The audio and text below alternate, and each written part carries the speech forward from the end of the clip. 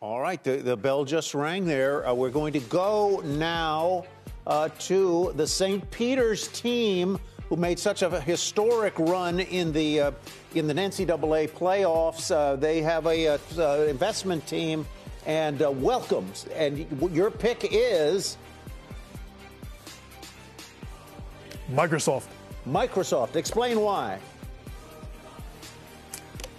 They always are incredibly competitive. They spend a good amount of money on R&D consistently.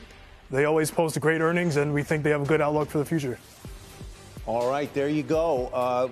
Jim, what do you think there of Microsoft? It's an unbelievable quarter. There wasn't a single thing wrong with it. As a matter of fact, the only thing that was wrong with it was that the news headlines got it wrong. And initially said it was a miss, gave you that incredible opportunity to make money. Now, it was on while you were on air, and your people correctly recognized that it was a great quarter. Yes. And it should trade higher. And your show got people in when the headlines got them out. Congratulations, you had the right story. I hope so. But in terms of where it's positioned here, it reported earnings, so you do have the benefit of knowing that they had a good quarter.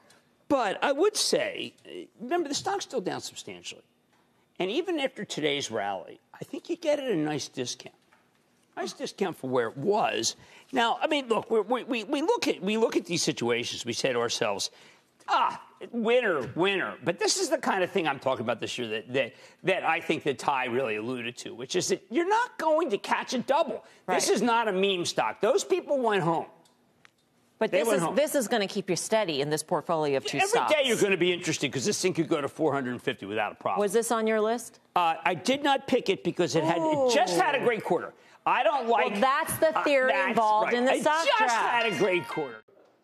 Shepard Smith here. Thanks for watching CNBC on YouTube.